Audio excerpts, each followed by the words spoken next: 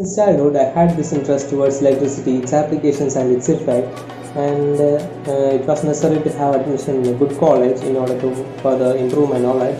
And through some research in the internet from feedback from my friends and all, I decided to have admission in EEEMITS. And as a first year, it was a very good experience for me. The faculty is very supportive, and they were very helpful. And the college library, which hold a vast collection of books by various authors, were also helpful in my studies. And all the other facilities provided by the college were also very helpful.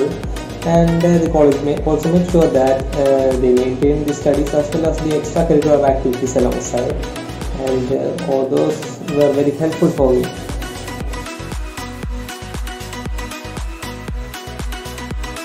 Hi, I'm Basil Saju from S4EE.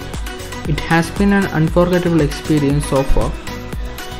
Due to proper mentorship and guidance from our faculties, we are able to showcase our skills through many hackathons like Reboot Kerala Hackathon, YAP, and other events.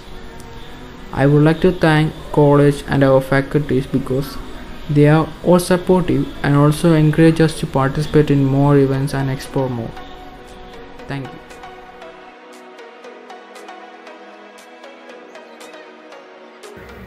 Hi, I'm Muthoot and I'm pursuing my third year BTech degree in Electrical and Electronics Engineering from Muthoot Institute.